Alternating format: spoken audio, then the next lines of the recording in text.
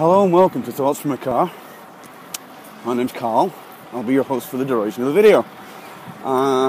Those that have seen these videos before will have noticed that these little videos aren't always from a car. I've done one from a boat, one from a lake.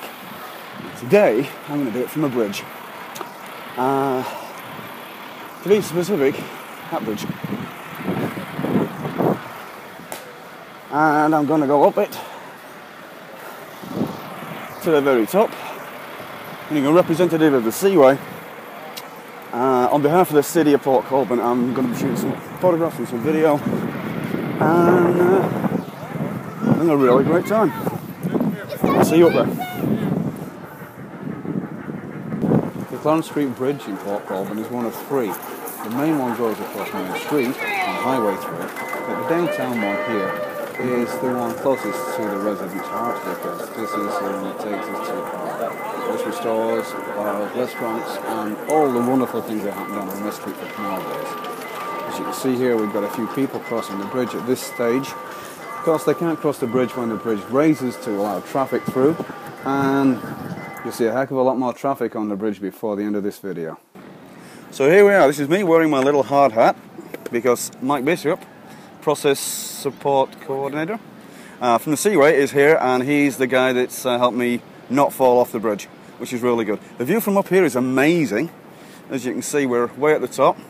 That's the Welland Canal with a ship coming through it and two off in the distance. That's downtown Port Colborne, and of course this is the canal. My house is over there, and we'll be filming from various angles and shots across the Seaway, including West Street, which you'll be seeing shortly, but not right now. For now, I have to go and take some photographs, so back soon. Let me wear this hat. It's kind of cool. But the view from here is amazingly good, and it's even better when it goes up. You've probably seen that or you're about to. Depends how I cut the video. Anyway, this is me on the bridge. Isn't life great? This is a control room, which I'm not going in now.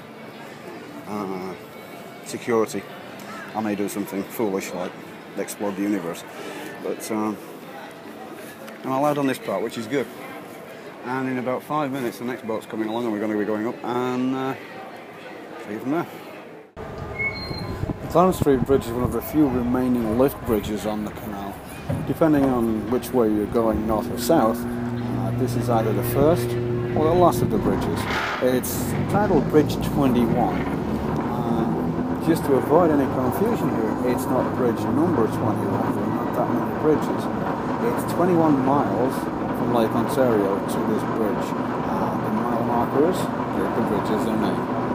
And this particular bridge, as I mentioned before, is the kind of heart of downtown.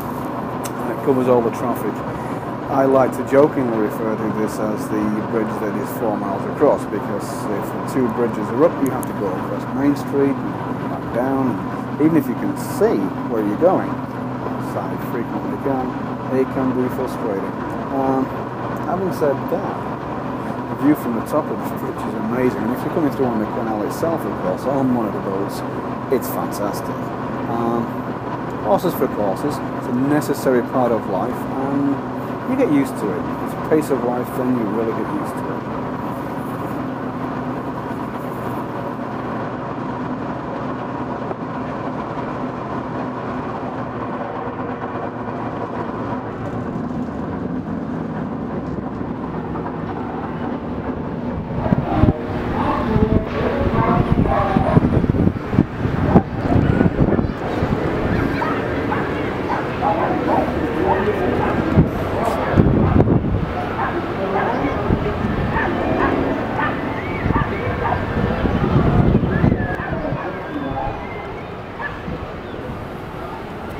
The Welland Canal is responsible for a huge amount of freight between the US and Canada in both directions, of course. It's part of the St. Lawrence Seaway system, which connects the two countries and heads out to Toronto and all points north, east and west. Interestingly enough, if you're interested in statistics, we get about 40 million tons of cargo per year through the Welland Canal.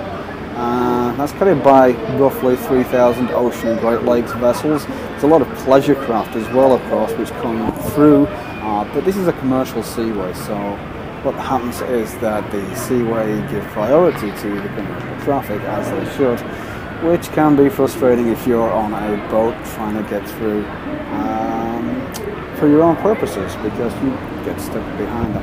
Having said that, it's all good, barely a problem. There have been some accidents on the Canal. I'll leave you to look those up yourself. Frankly, it's not something that's worth worrying about. The maximum height of these things is 116 feet because of the restriction placed on it by the Garden City Skyway in St. Catherine's. Any higher than that could hit the bridge. We don't want that to happen.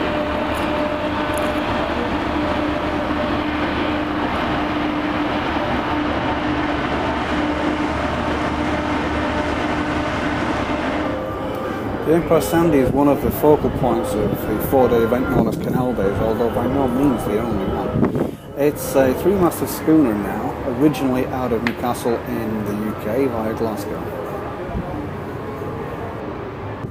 The Sandy is 200 feet long with a mast height of 116 feet. I know that because I've been to the top of it. If you've seen the videos in my YouTube channel, you'll have seen me being hoisted up there on the bosun's chair. So quite a way up and quite a view. It really is worth it.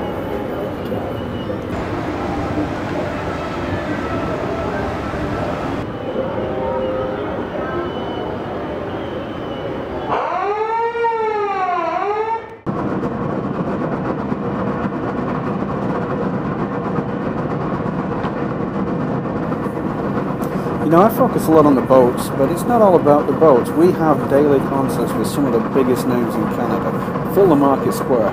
There's no trouble, there is no hassle, everybody comes and has a great time and goes home happy. That's what it's all about. Come on down and see us.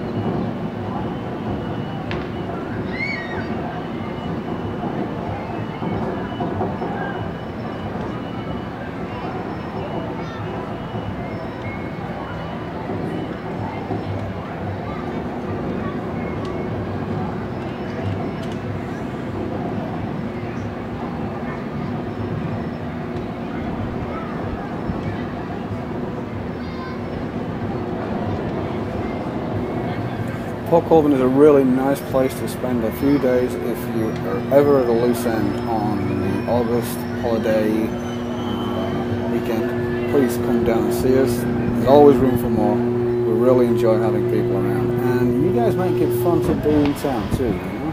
So always welcome to see new faces. Pop on down, we'll see you then. The bridge isn't always up. Just remember that.